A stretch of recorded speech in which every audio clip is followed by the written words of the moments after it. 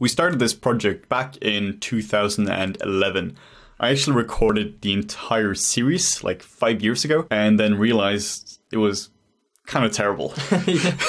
Ever since then, we've been keeping notes on how to improve the workflow, how to use ZBrush. If you're using Maya or MODO or whatever, we just want to figure out the best way to use ZBrush in a pipeline. We wanted this tutorial to be the best it can be. Refining it from recording this time has taken up like 3 months, I think now. Just refining, getting it to the point where it is the most complete and the most refined workflow video out there. We're basing this on a professional visual effects workflow. This is not just a personal project. This is based around how you do it in production.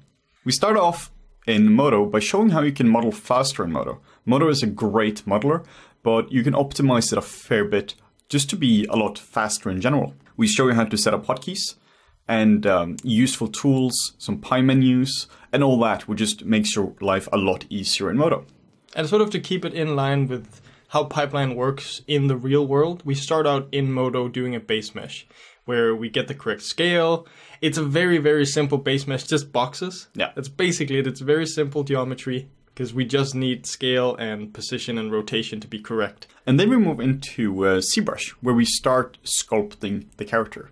We're using Dynamesh for this, just to get the main proportions down, and we talk a lot about sculpting theory, such as you start big, then you move from general to specific. You're not going to get bogged down by details until the very end of the series. No, because like going through the sculpting workflow like we would do it in a production, it's important not to rush this, not to lay down your details too fast. So it's a very methodical workflow video where we go through, these are the steps. It's not like you have to follow one by one. This is the step, but it's important to keep these things in mind. How you start simple, then develop, and then until you can finalize your sculpt. That's a good point to bring up, because this is not a step-by-step video. We do cover everything, but the point here is not for you to have this result as your final product. You can do that, but the point here is that you should be able to create 100 or 1,000 characters with this method in mind.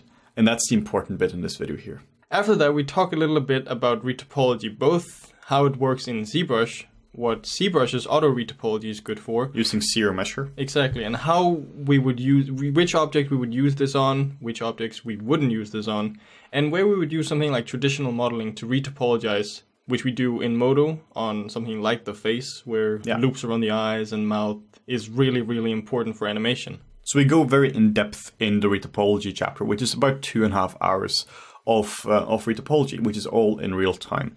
We utilize the powerful tools in MODO for retopo, and if you're following along from different application, the principles are applicable. We just happen to use MODO for this. If you're using anything else, the techniques are useful for that as well. Yeah, theory is pretty universal. Yeah. It's, Maya, Max, XSI, whatever you wanted to use. Yeah. Maybe not XSI anymore, but some people do. Yeah. These are all applicable. So whatever you're doing, it can be hard sometimes to think, okay, this is for MODO, so we can only model this in MODO, but modeling is modeling. Yeah. So whichever software you use, this workflow video will definitely be useful.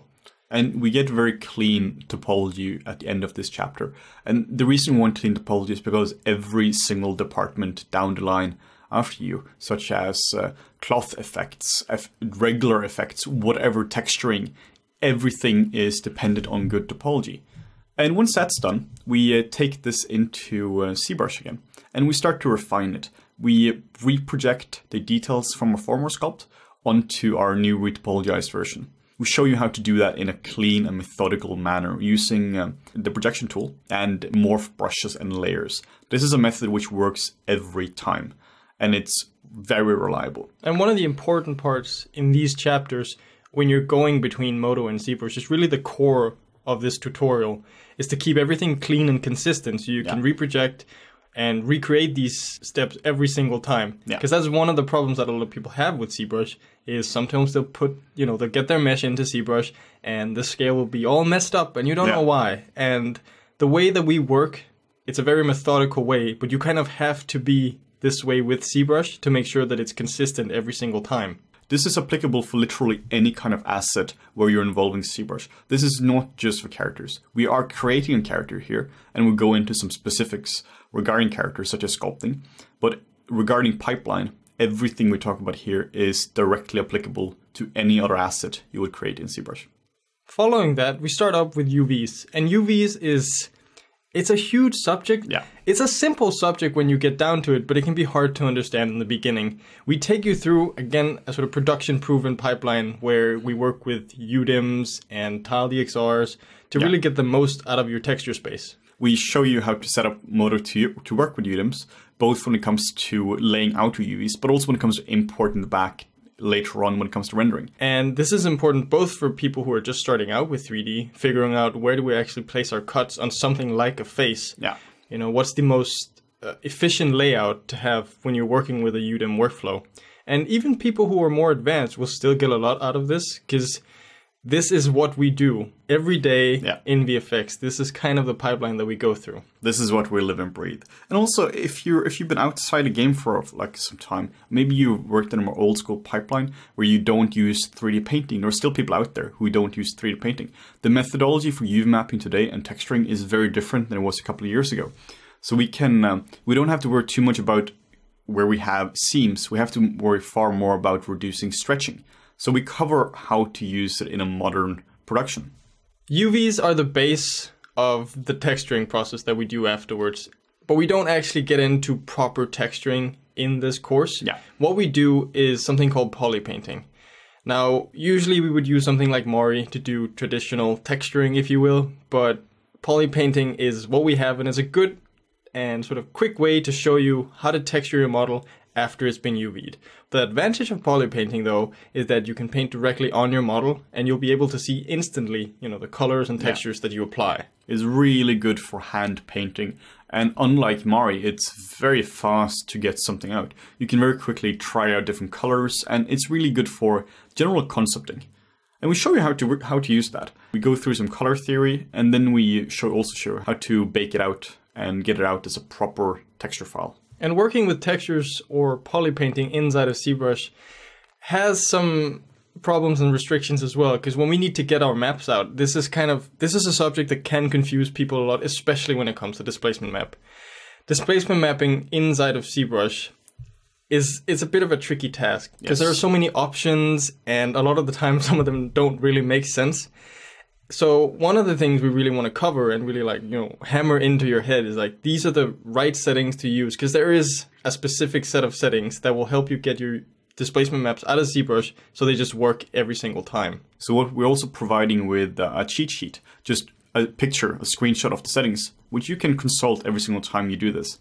I mean, we still consult it from time to time, because sometimes you'll have a break in between and you can't always remember what this exact setting do. So it's great for us as well. So regarding displacement, we cover what a displacement map is, because a displacement map is pretty much the bread and butter of this production here. But they also provide a lot of problems, because if you don't know exactly what they are, you don't understand what the concept of mid-value and tons of stuff related to them, they can be very confusing and can be very hard to set up.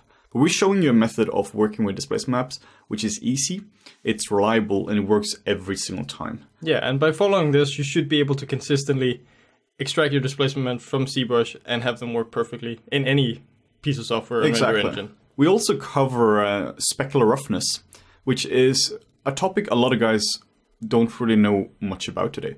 Formerly, you had to use really fancy spec maps and all that to get your specularity right. But in recent years, we've been switching to more physically based shaders, which uses specular roughness instead of specular amount. We'll just briefly talk about what a specular roughness map is and how to create it using polypainting. Then we bring all our maps into Nuke. Nuke is an amazing tool for texturing, which a lot of guys also overlook. They consider Nuke to be a compositor. What Nuke is just an image editor. And Nuke provides a really good replacement for something like Photoshop. Photoshop can be great, and most of you out there probably know how to work with maps inside of Photoshop. Yeah. The great thing about Nuke, though, is that you can sort of keep it up to date constantly. So when you're rendering out new maps or new files that you want to get into your texturing workflow, Nuke allows you to, on the fly, replace these maps without having to redo what you already did in Photoshop. Let's say you adjusted the levels, you adjusted some of the colors. All of this stuff will be updated automatically in your Nuke script, when you just replace the files that you have in your folders. Then we take our assets from ZBrush into MODO for final rendering. We show you how to set this up in a very clean and production-proven manner. And we show how to set up some materials and how to set up a basic look div environment. The look div we're setting up, and the shade, or shading if you prefer that term, is going to be simple here. This is not a tutorial on in-depth shading, but it's going to work fine for our purposes here. And finally, we finish all of this off by collecting what we've done in all of the other chapters, and then we go into Photoshop this time. Photoshop is really just a nice tool for just enhancing your final render. Exactly. We can do tons of overpainting, effects, enhance colors, do the background, and really like art direct the way we want our image to look. Oftentimes, Photoshop can be overlooked for something like this, but it's just the final piece of software to just give that special touch to your image.